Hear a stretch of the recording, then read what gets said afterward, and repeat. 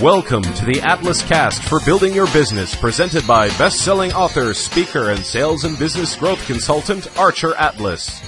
And here's your host, Archer Atlas. All right, hello and welcome to episode 11 of the Atlas Cast for Building Your Business, hosted by me, Archer Atlas. Very quickly, if you'd like to get show notes, transcripts, and updates on when new shows are released, as well as 2 free gifts, my best-selling book, Build Your Business Without Breaking the Bank, and the audio program, Going Up, How to Generate More and Better Leads Quickly and Inexpensively. If you'd like all of that for free, simply go to www.theatlascast.com and subscribe.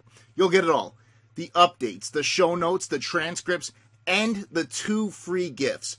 Build Your Business Without Breaking the Bank and Going Up, How to Generate More and Better Leads Quickly and Inexpensively. Just go to www.theatlascast.com and subscribe. All right, this is episode 11 of the Atlas Cast for Building Your Business. This episode is going to be a little bit different. Unlike last time when I promised the episode would be short and sweet and then continue to go on and make it the length of a typical episode, this episode will actually be quick and to the point. Instead of continuing where we left off, we're going to cover the basics, the fundamentals of communicating on the telephone. We're going to cover the top 10 rules for selling, qualifying, setting appointments, or even just communicating on the phone. And in actuality, these rules even apply to situations not on the telephone, in person. Selling, setting appointments, or qualifying leads as we do with the ask approach, all of these tasks, for lack of a better word, they're all done on the telephone, and they're often generally referred to as cold calling. And cold calling is a touchy subject for many people. Some people swear by it. Some people swear it's a waste of time. I view it as a tool, just one in a selling and marketing arsenal. And actually, cold calling can be a very effective tool in your overall marketing arsenal, or the only arsenal if you don't have any money to spend on marketing. And actually, cold calling can be a very effective tool in your overall marketing arsenal, or the only tool if you're dead broke. And it can be effective, that is, if you do it correctly. What we're going to do in this episode is briefly talk about the top 10 rules for cold calling. Some of the people who hear this will disagree with some, most, or all of what I say. Some will even be offended. It doesn't matter one bit. These are the rules I followed and used to get strangers to send me millions of dollars without ever meeting face to face. Add them to your repertoire and I guarantee you, it'll improve your results over the phone. All right, let's get into it. Rule number 1, ABC. Always be closing is the number 1 rule to live by when cold calling. Now, last week, we covered ABC, agree, blurb, close. This ABC is different. It's always be closing, and it's the typical ABC that you hear about all the time, especially in Glengarry Glen Ross. All right, always be closing is the number 1 rule to live by when cold calling. I'll say it again. You're not on the phone to make friends. That can come later. You want to get to your point, and you want to get your point across to the busy businessman or woman on the other side of the phone. Look, they want to deal with people they feel are winners, not timid whiners. Know what your objective is for the phone call and ask for it. If someone responds with anything other than a no, you have to answer them, reassure them, and then close them. Here's an example. What's your name again? John, my name is Archer Atlas, and there's not a doubt in my mind this is a phenomenal situation. When can we meet? Whatever you do, don't just answer the question and leave the line silent.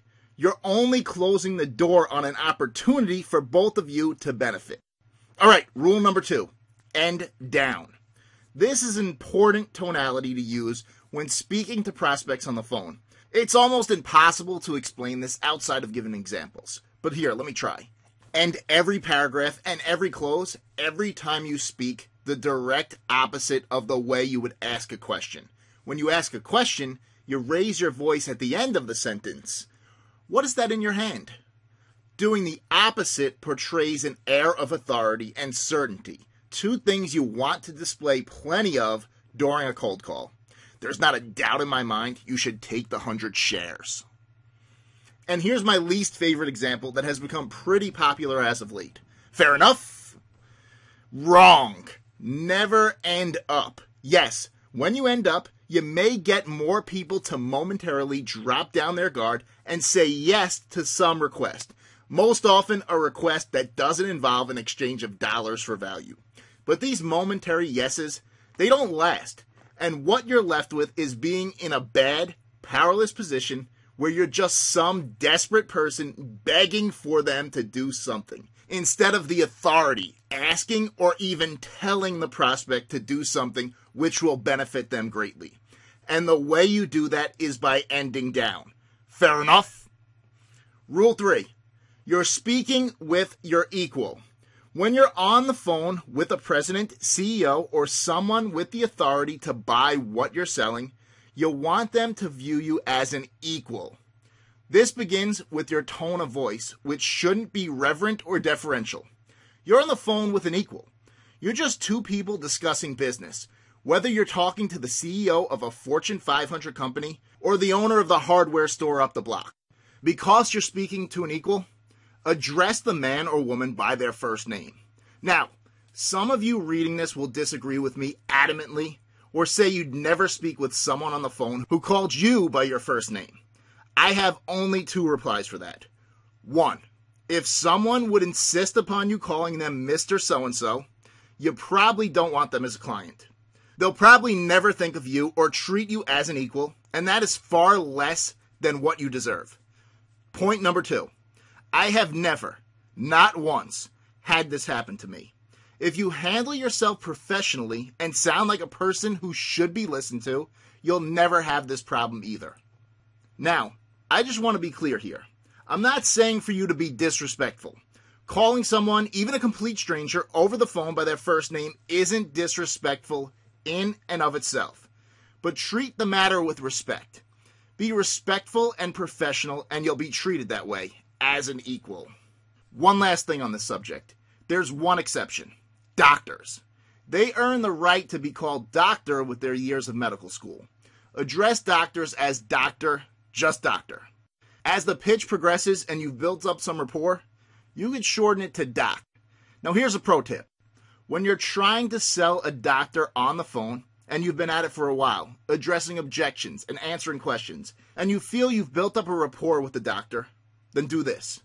One of your closes, hopefully your last, bring your voice down and call him or her by their first name before you close. That tactic works well because you've been calling him or her doctor or doc the whole time. Once you call them by their name, it changes the entire situation and opens them up. Doctor, doctor, doctor. Michael, there's not a doubt in my mind you should do the 100 shares. See what I'm talking about? All right, rule number 4. Blow off BS objections. Because buyers, they're liars. Many times the reason a prospect won't buy or set an appointment or do whatever it is you want them to do, the reason they give you is not the reason they initially tell you. Always remember, buyers are liars. A favorite lie of an excuse is this: my wife won't let me. Now these lies, they can't be addressed head on or you'll harden their position and make it real. So what you have to do is this. You have to blow these types of excuses off. For example, John, I talked to my wife this morning. She said I could sell it to you. I think one wife's enough. Follow the blow off with a solid reason for buying and a close, and you're one step closer to selling, or at least a step closer to finding out the real objection.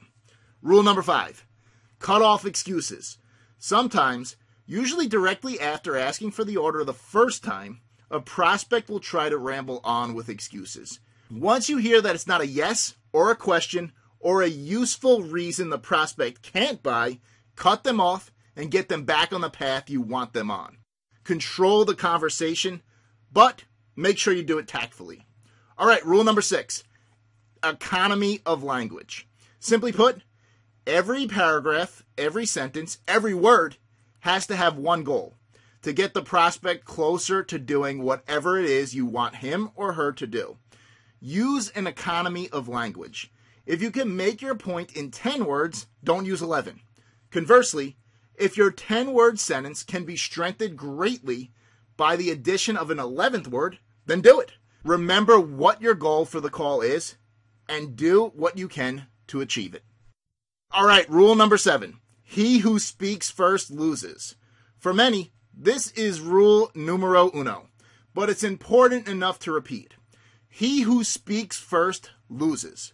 When you ask for the order and there's silence on the line, the other person better be the one to speak first. If not, you've blown a great opportunity to achieve your objective for the call. All right, rule number 8. Don't repeat them. Just as replying to silly objections makes the objection real in the prospect's mind, the same goes for repeating objections. Don't ever repeat a prospect's objection. It will only solidify it and make the objection all the more real. Address the prospect's excuse and ask for the order, but never repeat it. All right, rule number 9, reneges. People don't always live up to their word. Shocker, right? But sometimes people agree to buy something, then they get buyer's remorse once they're off the phone. This is part of life and sales. Don't let it get you down. If anything, turn these lemons into lemonade.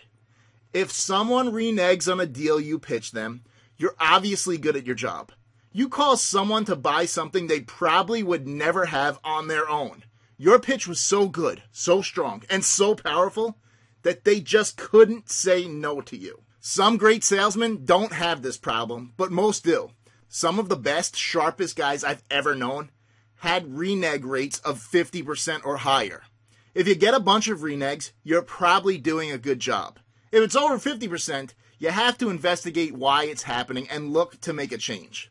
All right, rule number 10, GAC and JFDI. Now, there's a ton of acronyms associated with selling. You have ABC, which we covered before, AIDA, AFTO, SPIN, all sorts of different acronyms.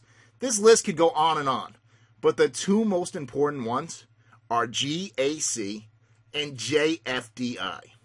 GAC stands for get the guy on the phone, ask for the order, and then close him. GAC. The entire over-the-phone sales process operates on these 3 simple steps. Follow them, and you'll succeed. Get the guy on the phone, ask for the order, and close him. As for JFDI, you probably know what JFDI stands for, but I'll spell it out for you anyway.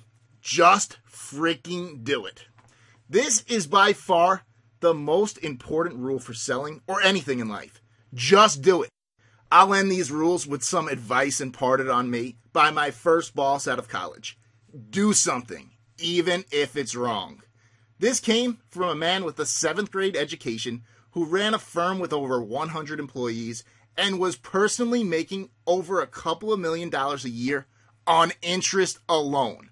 This number could have conservatively been 10 times that amount, but the man was a horrible businessman who didn't know how to grow a company or keep his employees happy.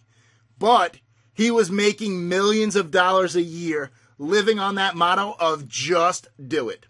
You're never going to get anything just right. Your script, your timing, your tone, it can always improve. But if you just do it, you'll succeed. If you only take one of these rules away with you, take this one and you'll see your skills sharpen and your bottom line grow. All right, I promise to keep this short. Let's wrap up this episode. If you'd like to get updates on this show, the Atlas Cast for Building Your Business, as well as show notes, transcripts, and your 2 free gifts, my best-selling book, Build Your Business Without Breaking the Bank, and the audio program, Going Up, How to Generate More and Better Leads Quickly and Inexpensively, just go to www.theatlascast.com and subscribe. You'll get all of these free of charge, my gift for being a loyal listener to this show. Last thing here, I'm holding an online summit that will be coming up in the next few weeks. It's going to be me, alongside some other highly knowledgeable, hugely successful sales, marketing, and entrepreneurial experts, and the summit is going to cover a vast array of topics that will help you grow your business. Now, here's the good news, and here's where you come in. First off, this summit is going to be free for you to attend if you're a subscriber to the show or if you've taken any of my courses or programs. Second off, You will get to decide which topics we'll cover in the summit. I'll have more details for you on this in the next episode of the Atlas Cast. But in the meantime, if there's a topic you want covered in this summit, simply shoot me an email at archer@archeratlas.com and let me know. Like I said, I'll have more details about this for you shortly. All right, that's it for this episode. Like I said, next time out, we'll continue where we left off in the last episode and really dig deeply into points B and C of the ABC rebuttal formula for turning no's into yeses. Again, I'm really looking forward to this, and we'll see you then.